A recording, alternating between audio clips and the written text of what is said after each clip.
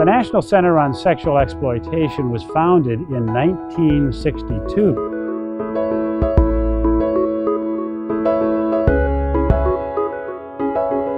And our long history has been one of success after success in fighting the exploitation of pornography.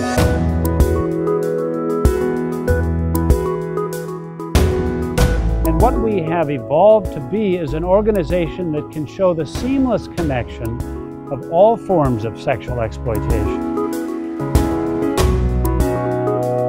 At the National Center on Sexual Exploitation, we believe that all forms of sexual exploitation and abuse are interconnected, and that to deal successfully with one form of sexual exploitation, we must recognize and understand the links between them all. I just had an attorney recently call me up who represents a 7-year-old girl who was raped repeatedly by a 13-year-old boy who is constantly involved in pornography. And it's actually worse than that.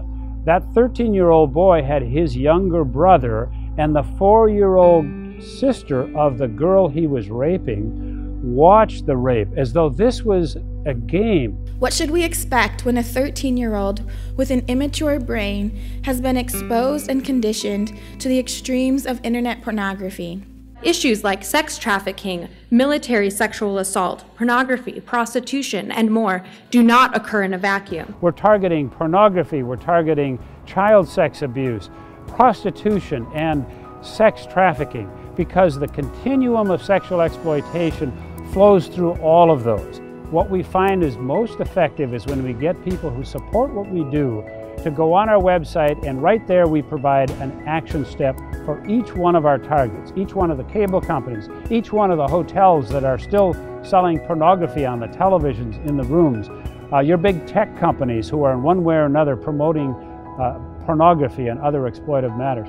We give people an opportunity to be part of this coalition against sexual exploitation and to take action just by going to our website, a couple of clicks, and you've made a difference. That's what we want to do. We want to empower you to make a difference.